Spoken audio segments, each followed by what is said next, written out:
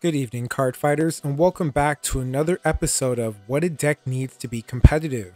Now, today's feature of this episode series is going to be everyone's favorite Lyrical Monasterio bunny girl, which is Iridescence Palette Hasserit. Now, Hasserit is a deck that was introduced to us in Lyrical Monasterio Set 3, and ever since her introduction, she's been doing kind of in the metagame. It's another fun deck that came out with this set. Like a lot of these decks, compared to other Lyrical Monasterio decks, she's also been forgotten. But why is that? Lyrical Monasterio is getting another set in January, introducing more support for Hasserit, and I want to take a look at why this deck is flunking in the meta right now. But before I can do that, if you guys enjoy seeing content like this, please make sure to like, comment, and subscribe. Don't forget to hit that notification bell so you guys are always up to date on my newest videos coming out. Now, before we can look at what Hasserit needs, I think it's important we understand what Hasserit does. Now, Iridescence Palette Hasserit is a deck that focuses on using normal units and giving them power to the entire board, recycling them out for card advantage, and doing about 4 attacks in a single turn. Sounds good on paper, right? Well, the execution of this deck is actually pretty interesting. You see, Hasserit gives 2000 power to all of your units, which is a small power bump, perfectly fine, but the deck wants you to play with this weird power handicap that unfortunately actually limits the deck's full potential. A lot of the base units of Hasserit have power between 11,000, 6,000, and 8,000.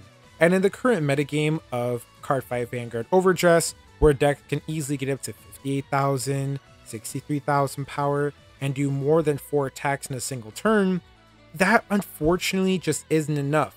The power increase she gives doesn't even make up for the card advantage that she gives you, which essentially is just recycling the cards you put onto the field back into the deck and then drawing new cards. And because you're drawing new cards, you have the potential of drawing into more triggers to defend yourself with prior to going into Hasserit again, needing more normal units on the board to maximize those units' powers and her own. Because the deck is so piece reliant on other rear guards as well as needing specific pieces on the board, I think this leads into one of Hasserit's first issues, is that 1. More superior calling. Now, Hasserit has 2 different forms of superior calling already. She has the grade 2 Clonfelli, and then the generic support from Lyrical Monasterio that lets you superior call under different conditions. I think that with Hasserit specifically, she's going to need more cards that you superior call from the deck and the drop zone. Being able to call from the drop zone for this deck would be fantastic because it would give us different targets we can take advantage of that don't come out of our deck, decreasing our chances of seeing triggers, recycling pieces we put on the bottom, and help us get back the cards that we've lost throughout the game. A few cards that would be great examples of the form of superior calling I want for her are the 2 variations of Negro Lily from both G and V format, as well as the current variation of G format Canarius and V format Canarius as well. I believe having a card lets us check what we want from deck and calling it to rear guard, while giving us either power and shield is a great option. Canarius does this in the V format currently, being able to get power on the rear guard circle while also getting shield under the circumstances needed for its, requirement to get the power up is pretty fair. I think that with Hasserit this actually worked out very well, considering the fact that so many of our units already come with power handicap, that giving us a unit that can let us do more superior calling minus the power handicap would be fair. And if we didn't want to go the route of calling out from deck, I think calling out from drop zone would be better. I've showcased both variations of Negro Lily here because I think either one would be good. We can get a free variation that lets us call a card out from the drop zone as long as it has the power handicap that our Clonfelli has, or we can get a card that lets us call something out from the drop zone but then gives another skill onto the unit that we call it out with.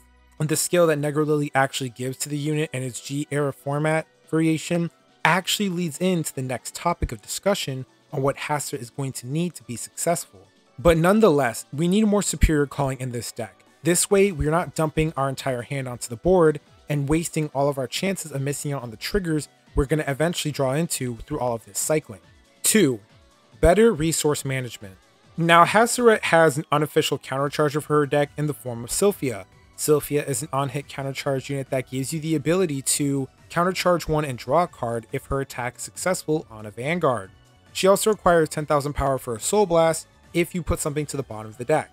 Now on paper, Sophia is actually a really fantastic card. This card turns itself into a countercharge 1, draw 2, if combined with Hasserit's ability, and regardless if the attack is successful or not, this is another card you can turn into a beat stick that has draw power with it. And while this is currently great right now, unfortunately for the future Hasserit support, it's not going to be good.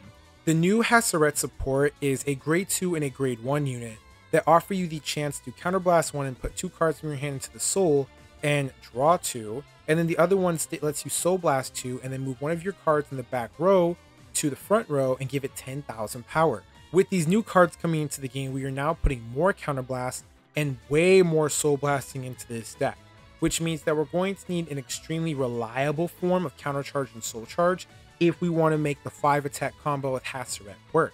Now, because Lyrical Monasterio is a part of the Bermuda Triangle clan, Bermuda Triangle over the years has acquired some fantastic resource management cards.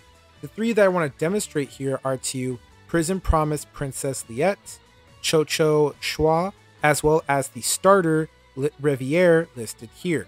These 3 cards are all pseudo resource management / resource management for their particular archetype / clan.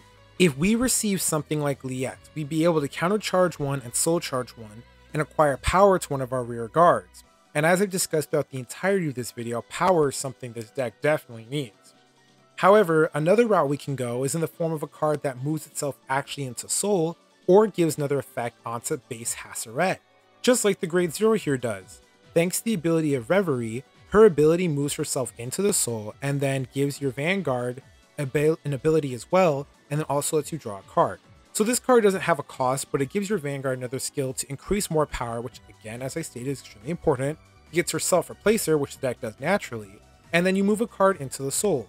So now we have a card that gives a skill to our Vanguard, making our Vanguard beefier, more soul charging, as well as some extra card advantage, which is always nice, especially in a deck like this. But if we want to get as simple as we possibly could get, we could get something like Chocho Schwa's, where if she goes into the deck, you soul charge 1 and counter charge 1. And unfortunately, because it is standard format, I expect the Chocho card to be what I think Hasserit would get in good resource management form, although I don't think that's the route they should go. I believe that if we got our own variation of that for Hasserit, that's extremely basic and it still doesn't cover one of the other 2 core issues of this deck. Superior calling and better resource management, I think, are the key first steps to getting Hasserit to being a competitive deck. Being able to search from your drop zone or deck, preferably your drop zone, means that we can recycle the pieces that have hit our drop zone onto the field without burning through more cards in our deck and increasing our chances of seeing more triggers. Not only that, it would put more cards back into our deck that we could potentially use as targets for Hasserit's ability, which will give us more card advantage, let us put better targets into the deck, as well as get some sort of advantage off of that. But despite that, there's a lot more we need to discuss. I'm going to tell you guys right now, this deck has a lot of issues, but we're going to figure this out together. 3. Hasserit needs a guaranteed finisher. Now, as I stated earlier, Hasserit's cards play with this extremely weird power handicap that means that you have to play cards that have 6,000, 8,000, 11,000 power or less, which is not common for cards currently in the other nations, but in Lyrical Monasterio, that seems to be the route they decided to go. And if Hasserit is forced to play with this power handicap already, I think she deserves some sort of guaranteed finisher. An example would be like Thought-Provoking Gearfox, Silent Tom, as well as Prison's new Guard Restrict card with its different Guard Restrict effects depending on if it's able to attack or not. I think that this is completely fair. If Hasserit has to choose between playing an expensive 5 attack strategy or 4 attacks, with one of them being something that actually is scary against your opponent, then her offensive strategy would have something to actually go for versus beating your opponent down with whack numbers. Because if you don't get Hasserit's effect off, or if you don't have good targets for her abilities acquiring power-ups and Persona Ride, for the early game, you're just swinging at your opponent with wet noodle numbers that make really awkward numbers because they're odd numbers you're playing with. Like you swing at your opponent for 25,000, 27,000, but none of those are really even numbers that unfortunately hit where your opponent really gets hurt. Therefore, I think out of all of these finishers here, the grade 2 or the grade 3 is the most realistic to get. Silent Tom being able to stop your opponent from using normal units means that they won't be able to use Perfect Guard to stop your attack. And if they don't want to go this route, they can definitely use the Prison's Guard Restrict card that stops both normal units as well as Blitz orders from being used. Now, there are currently a lot of decks right now in Vanguard that have access to more Blitz orders, thanks to set 10 and 11 that introduced the order support for a lot of nations. Denying your opponent the ability of using a Perfect Guard or a Blitz order guarantees the fact that Hasserit will have a final attacker with other card effects on top of it that'll finish your opponent. And hell, putting a power cap on it, I think automatically would be the restriction that is fair for a card such as that. Plus, all of the cards you use with Hasserit's ability go to the bottom of the deck anyway, so that card is going to get cycled out unless you draw back into it or superior call it via another card effect. Giving Hasserit her own finisher, I definitely think would be a huge upgrade to her offense in Lyrical Set 5. However, if she does not get a finisher such as the following, the most realistic upgrade she'll get is a new form like her other compatriots with Dress Up. Now, in set 4 of Lyrical Monasterio, we are getting more evolution forms with cards like Herminia and Forticia getting upgraded supports in this newer set. So with Lyrical Monasterio being 4 sets in and Hasserit being part of the 3rd set, I see in Lyrical Monasterio set 5 or set 6 this card getting some form of upgrade. And if she doesn't, hopefully she'll get a finisher she can take advantage of. But Hasserit getting an upgraded form would be extremely huge for the deck, and I've definitely thought about some routes that we can go with this. Hasserit, based off her playstyle, is actually extremely similar, and hold on, just think with me for a minute, is extremely similar to Night Rose. Night Rose being able to give power to both the attacker and booster and then putting them in the drop zone is similar to Hasserit using her attackers that she uses in the back row and moving them into the deck at the bottom. Cycling your cards out as well as a power increase I think would be fantastic for Hasserit in her evolution form. She should also keep the fact that she moves cards to the bottom of the deck and lets them draw, but should do a little bit more. If I don't want to draw, I should be able to convert that into power or something else, which I think is completely fair for Hasserit because the nature of the deck is extremely piece reliant since the Vanguard herself doesn't really do anything. So if we're going to have a Vanguard that is a piece reliant deck and is rearguard reliant, I think we should be giving rearguards to the deck that do all of the incredible stuff while Hasserit is just there to support them. However, that's just my idea on how we should approach Hasserit and what we should go in the future with it. However, that is just my idea on how to support Hasserit in her final form and how we should move in the future with it. Resource management, superior calling, finishers, upgraded evolutions, and weird combo attack patterns, Hasserit has the most interesting and technical gameplay out of most of the Lyrical Monasterio decks. Because of her claws applying the end of battle skills, there are definitely a lot of different things you can try and sort of tech into the current Hasserit deck to see what works best for you. But I think that in the future, Hasserit is going to either need 3 of the things I just discussed, or she can get at least a new form that is extremely powerful. I'm talking like broken powerful. This deck will not see top tier anytime soon. Thank you so much for staying tuned with me, guys. If you enjoy seeing this series, don't forget to watch the other episodes that we have on both Mythiarch and Almagestar. Now, hopefully by next week, I will have another episode up for my what needs to be top tier deck for different formats. If you want to see that, let me know in the comment section below. Otherwise, this is Prime Vanguard signing out.